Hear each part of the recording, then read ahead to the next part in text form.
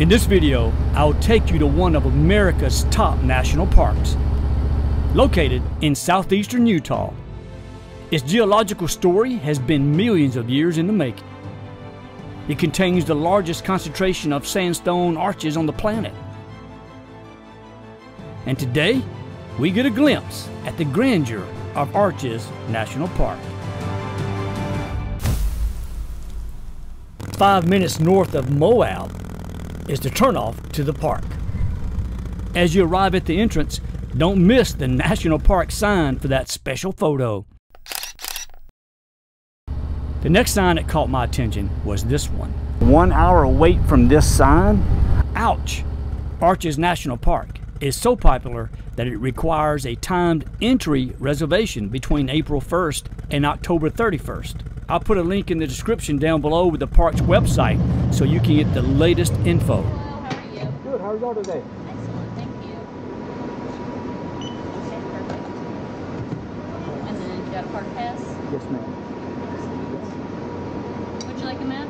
Yes, please. You want trail info as well, or just the map? Just a map. All right, make sure you show that. I'll take both. I'll take Both? both. Okay, so make sure you show the green dot to the ranger up ahead. Okay. Thank you very much. You're welcome. Thank you. All right, so none of that took about 35 minutes, not an hour as the sign indicated. It's worth making the stop at the visitor center. They have plenty of exhibits and information on the park, including a bookstore. Restrooms are also located here. After stretching my legs from the 2-hour ride from Cortez, Colorado, I was eager to get started on the 17-mile loop that'll take us through the incredible roadside exhibits. Heading up the hill into the Arches National Park.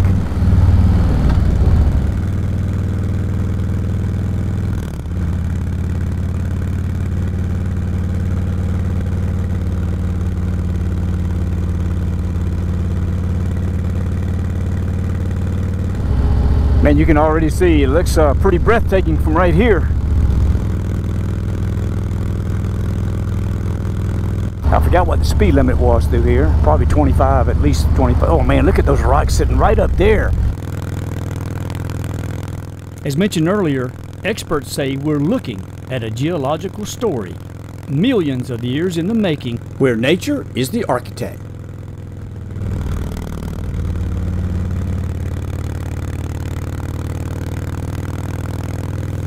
Arches National Park is one of America's great and natural geological wonders, shaped and chiseled by erosion, rising to the vast desert sky like the ruins of another planet.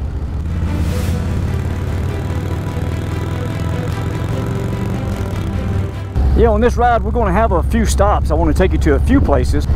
There's one place I'm going to have to hike about 1.5 miles up to show you. I'm very excited about that.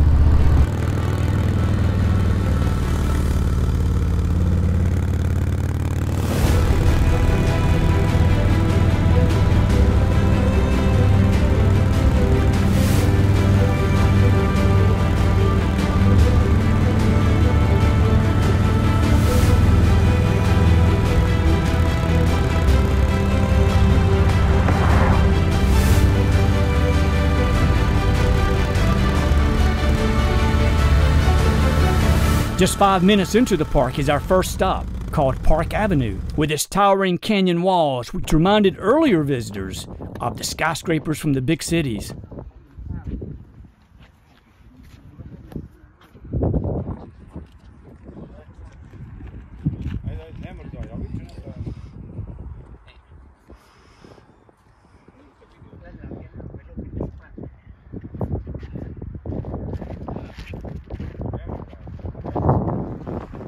Man, look at that rock.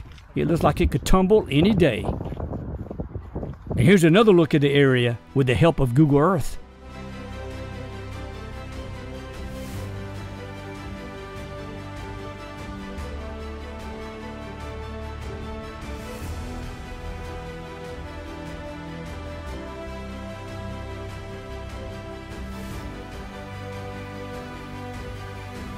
Continuing on.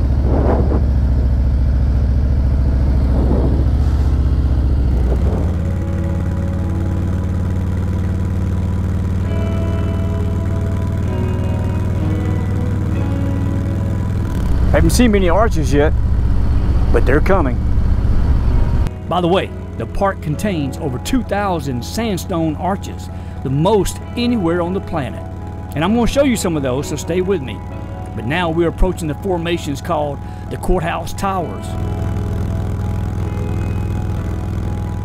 Man, I just have to wonder at the powerful forces that created formations like this.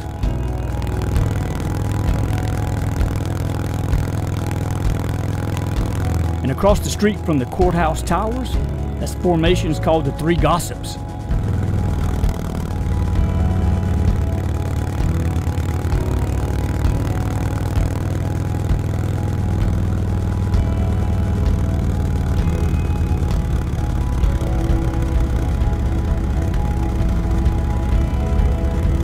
And about 15 minutes into the park, we arrive at the formation called Balance Rock. Okay, the speeds have slowed down here. Yeah, there's a sign that says Balance Rock right there. It stands 125 feet above the ground, weighing in at over 3,500 tons.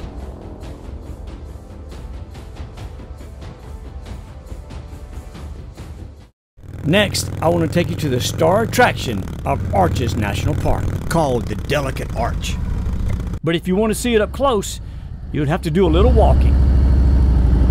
Motorcycle parking, all right. All right, so we're walking up the trail to the Delicate Arch.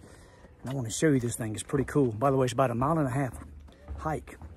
So make sure you have the proper shoes and enough hydration. That's right. It's about 1.5 miles up to Delicate Arch, with an elevation gain of 550 feet. That's how far I've come so far.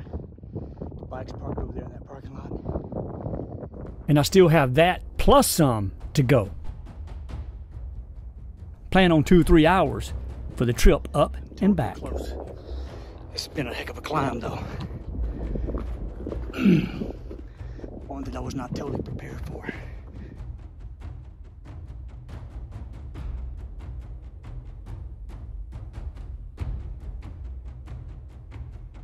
So let me encourage you, if you do come to the Arches National Park and you want to see the Delicate Arch, dress more like a hiker than a biker. That's what I should have done. But we're almost there now, so.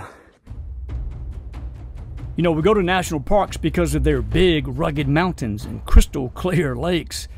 But the traits that make national parks so magical can also be hazardous if we don't treat them with respect. And hey, falls are in the top 5 reasons for injury and death at national parks. And this ledge, hey, it's no joke. If you get too close to it, there'll be a recovery mission, not a rescue mission. It's right around this corner. Oh, wow. Check that out. The Delicate Arch. Standing at around 60 feet tall, the Delicate Arch has become the symbol of the park, and it's said by many to be the most famous sandstone arch in the world. Its symbol is even on the Utah license plate. It has an allure that's hard to explain, but impossible to deny. And although it's been standing for thousands of years, like all the arches in the park, one day, after more of Mother Nature's elements at work, they will fall. The Delicate Arch, as you can see from this shot, is surrounded by uneven landscapes, so again, use caution when visiting it. This place is always changing. Water shapes it, knife-like winds whittle at it, and erosion constantly buffs it. Next, I want to take you to the window section of the park.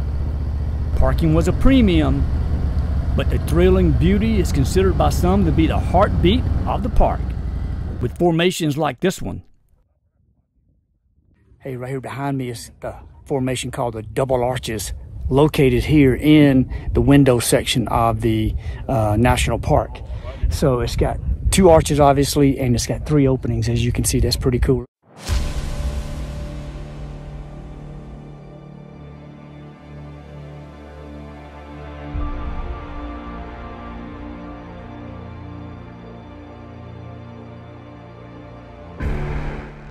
North, south, and turret windows, which you see in the distance, but I failed to get any footage of it.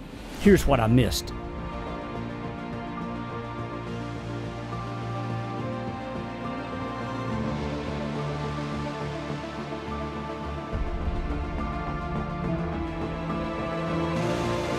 And here we visit the Garden of Eden, where you can get up close and walk among these towering geological structures.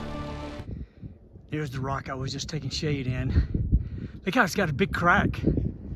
Like it's just started beginning to crack in the middle. See that? I wonder how long that's been like that. All the while seeing even more evidence of just how harsh this environment can be. And last but not least, if you make it to Devil's Garden, you'll find the Landscape Arch, the longest arch in North America, stretching more than 300 feet long. Hey, that's longer than a football field. Well, I think we'll let you hop off here, but as you can tell, you could spend several days here in Arches National Park. Hey, I hope you enjoyed the video. Thanks for watching. We'll see you in the next one. Until then, be well and stay safe.